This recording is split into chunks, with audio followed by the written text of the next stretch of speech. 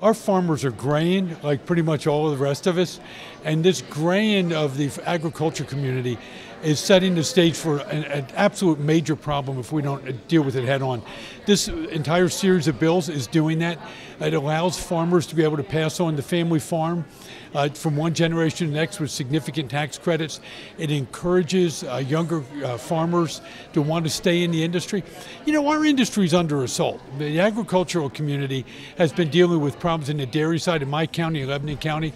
We've been under complete assault because of some of the competition that's been coming in internationally that's affected the dairy industry.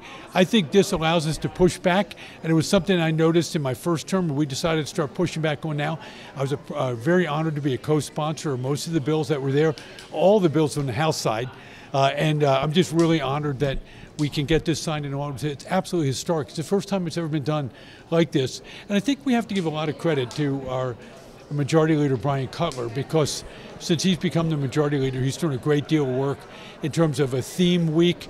We're doing a series on agriculture. We've done some on Veterans Affairs. We've done some that we're going to be doing governmental reforms that I'm leading the effort on. So I'm really excited about this, and I think this is step one in a very long step process that we're going to do to get the agriculture community on track and thriving into the 22nd century in Pennsylvania.